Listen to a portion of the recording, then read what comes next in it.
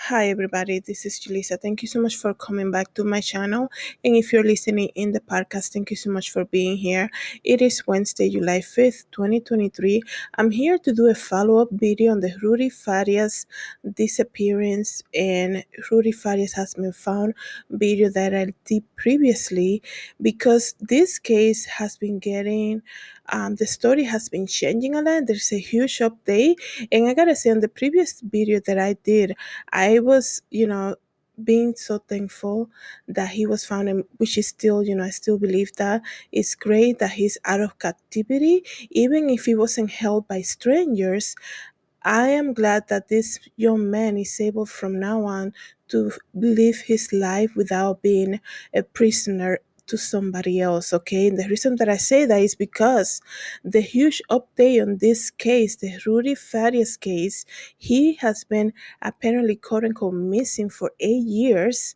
Okay, and they say he has been found, but everything has been a lie because the mom has kept this young man in captivity in their own home under an assumed name so that neighbors wouldn't realize that that is him. And also, she lied to the police saying that he was missing. So, we have a lot of things going on in this family right now. I have to say, though, that it's almost like when you hear a crazy story like that, you know that somebody here in their family circle did not heal from the accident. Like I said in my previous video, Rudy Farias lost his brother in 2011 due to a car accident. And they say his brother was best friends with him. He was only, I think he was 10 years old or something like that. In 2015, he goes missing after walking his dogs in the neighborhood, and they did a whole search. There were volunteers searching for him. He never was found until they found him sleeping outside of a church recently. And now, after all the talks and saying how he was found with bruises and, wound in his body, now everything's coming to light. Like I always say, everything that's done in the dark comes to light. Rudy Farias was being held captive by his own mother, who was drugging him, okay, making him believe that if he goes out and say, I'm here, I'm not missing really, that the authorities will take him away from her. Like I said, people that don't deal with big trauma situations in their life, when it happens, eventually it becomes something bigger. The loss of a child, I'm not a mother, never been married, nothing like that, so I wouldn't being able to even explain it to anybody, but I can understand from hearing other people's stories a very traumatizing situation. So you look at a mom, perhaps, and I'm assuming she's a single mom because I don't think one person will be okay with her keeping him. They are lying to everybody else, right? So especially single mothers, this is why marriage is so important to raise children. They become they see their children as a this kind of life bigger than love codependency. Is like, if you leave me, I have nobody else, right? And you have to understand this mom already lost one son, so you can sympathize with her in just that part, that the fact that she kept him hidden for all this time tells you that she never recovered from losing that other son that she lost to a car accident. Besides that, what she did is horrible. Okay, to brainwash Rudy Farias for so long, lying to him. They said that he was definitely drugged. When he was found, he wasn't even able to communicate fully to anybody. A 25-year-old man, I can understand. You see people sleeping, you go to big cities, you see them sleeping, by the train, whatever, right? But they're still able to speak, right? To see that he wasn't even able to fully communicate, that tells you that the mental abuse that went on in this house is visible because of what Rudy has shown in his communication skills and in his body about, having open wounds and having blood in his head and all of that. Something crazy went on that house for 8 years.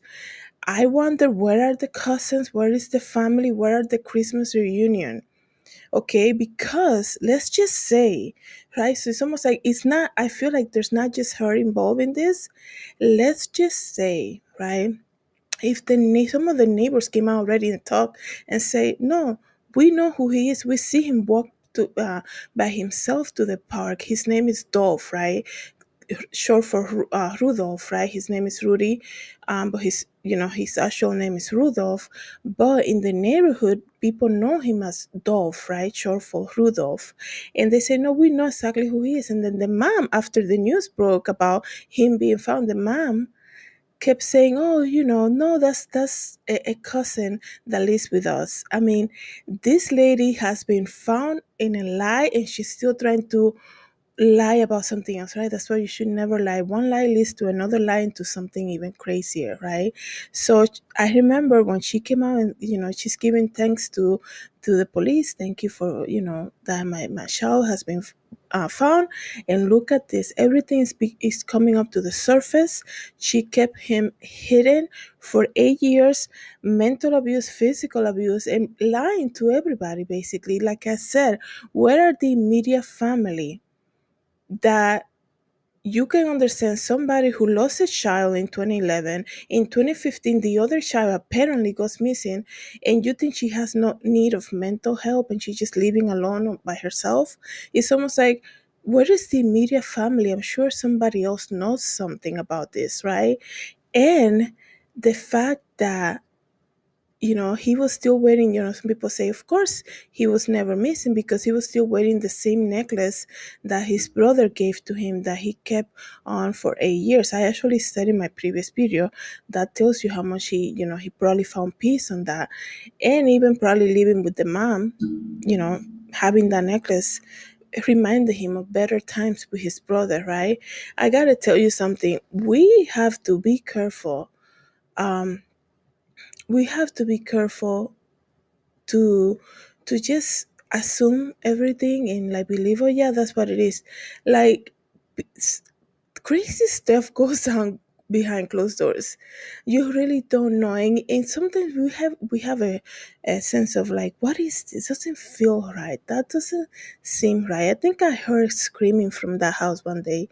Like, if it doesn't feel right, it doesn't sound right, it's because you already telling, like, something inside of you is already telling you, act on it, research, something is off. Okay, how is this man was able to fool everybody for 8 years?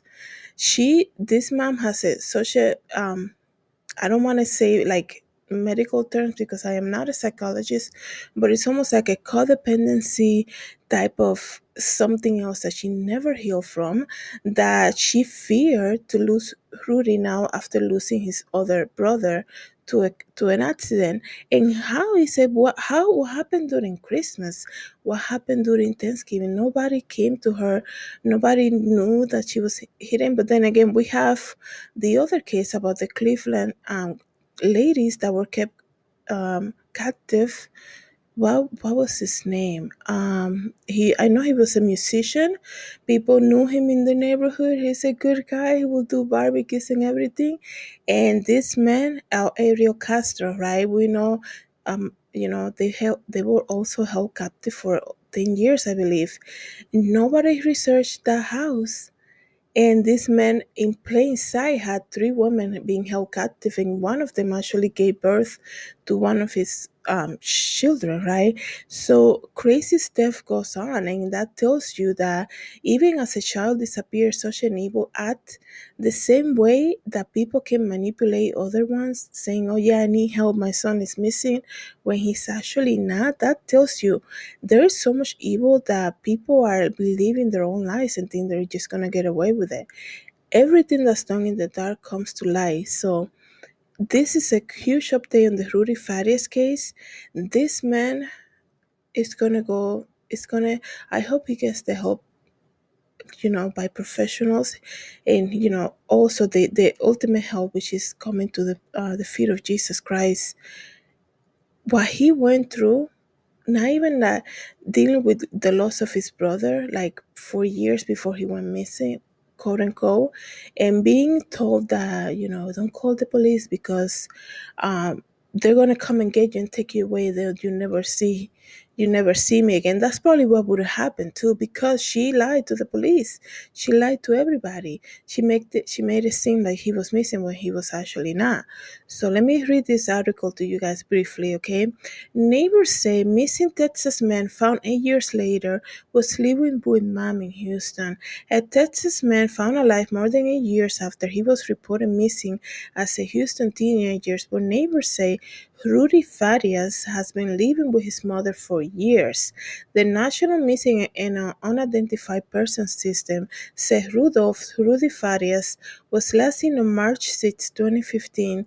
Before the Texas Center for Missing and Houston police say he was found wounded Thursday outside of a church. He was 18 years old when he vanished after walking his dog in a neighborhood. Farias' mother, Jani Santana, told local news that someone called the police after finding him unresponsive outside of the church. I'm sure she freaked out when that happened. I'm sure when somebody was like, I wonder how he got to the church. She was discovered, that someone called the authorities when he was found responsive. He had cuts and bruises all over his body and blood in his hair. Um, what does it say here? Hold on. Excuse me. 8 years after he was reported missing, Houston Testament was found alive injured. He used to come in my garage, chill with my cousin's son and daughter, neighbor said. So the neighborhood knew about him. And here's the thing, like I said in previous video, your neighbor, they know you. Even you might not even talk to them if you live in an apartment complex, or like even like in a neighborhood where houses are within proximity, not too far away from each other. They know what time you leave, they know what time you come out, all of that stuff. They know, they know what car you drive, all of that stuff, right? So the neighborhood, you always have to, that's why people, when something happened, they go door to door, because the neighbors, they know. Okay, they know, like, look at the Chris Watts case, right? The neighbor knew and provided so much information. He's like, he never parks outside. Like, who would think of look at something like that? Your neighbor, right? They know where you park. And when they see you not doing your routine, they're going to know there is a change, right? And it's nothing wrong with that, right? There's a reason why people have attention to stuff like that. Look how much he helped the Chris Watts case, right? So he used to come in, okay. Keisha Ross, who lives in the same street as Santana, the Rudy's mom, according to the civil court records obtained, said that Rudy Farias will hang out with her family often. He used to come in my garage and chill with my friends and cousin. Ross said that he's known as Dolph, which is short for Rudolph, and they haven't seen him in weeks. So he either hadn't got into an argument with the mom and left, or maybe she decided, the mom, that it's time for him to be free. Something happened weeks ago that something different was done, right? For 8 years in captivity by your own mother, some pattern was changed that make him, you know, come out of hiding, and not hiding voluntarily, right, obviously, but hiding from his hiding spot, right, and being found at a church, out of all places, outside of the church, right. Houston police said the family contacted investigator into 2018. The family said that Farid was staying on the property in one of the family members. So one of the see, that's what I'm saying. What is the immediate family, right? One of the families contacted the police in 2018 saying that Rudy Farias was actually staying with some of the family members. So what happened to that report investigation, to that police case? So I would say, how come, where's the immediate family, right? Even if you live far away, you still have people that come and check on you, or and call you and come and see you for holidays. So I was wondering, where's the immediate family? In 2018, one of Rudy Farias' family members reached out to the police and said, hey, he's actually living with so and so. What happened to that report? Like, do people give up on missing children so fast? Is that what that is? So I hope that the whole investigation comes out, and to know who actually reported that, right? Um, They say the detective went into the residence but didn't find him there. That were allowed to access. Are you serious? It says here. So after that report was done in 2018, excuse me, the family went to the residence where they were allowed access to. Okay, because you are investigating a case of a missing child, missing person, whatever. You have a good tip from a family member out of all people. It's not like a stranger, right? You get a good tip from a family member saying, "Hey, it's actually there. She is lying to you." And you're only going to check the places where you are allowed to check, right? You are the authority. You have a big tip, there's an open missing persons case, and you're just going to check the parts of the property where you are allowed to go check. And you're not going to take it further and get a judge involved and like go. Anyways, that's crazy to me. Um, Martin Renteria, private investigator, said that she actually hired a private investigator. She hired a private investigator, the mom. Her name is Martin Renteria, was hired by the mom a few months after Faria went missing, and at least a dozen reports turned out to be nothing. So, that's interesting. So she hired somebody to search for him, and apparently this is an speculation, but let's just say, right, Rudy was dealing with depression, and I don't know what that's called, the terminal term when you're so close to your brother and you lose your brother. I'm sure it's a term for that. And he decided not to return home, right? 18 years old, he's an adult. He's like, I'm not coming home, whatever, right? And then he actually eventually comes back home.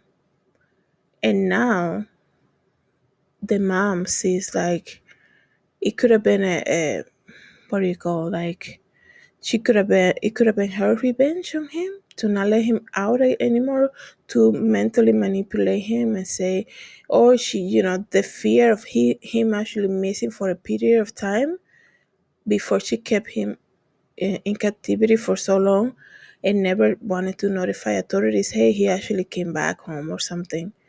Something happened between that time, right? Like I said, we have a person who went missing for 8 years. Couple weeks ago, the neighborhood has not seen him. Something happened there, and also something happened maybe a month into he went missing, because for her to hire a private investigator, that tells you he actually at some point he actually was missing, right? So he actually was missing. Perhaps he decided to come back home, and now that he's home, he either got revenge from being going away, right? And she actually also could have been that what she felt during that time that he was actually missing, she didn't want to deal with that again. So she decided to just leave the case as it is, don't say anything, and now I'm just gonna take it upon my hand. Perhaps that's what she said, and I'm just gonna, keep him here forever, right?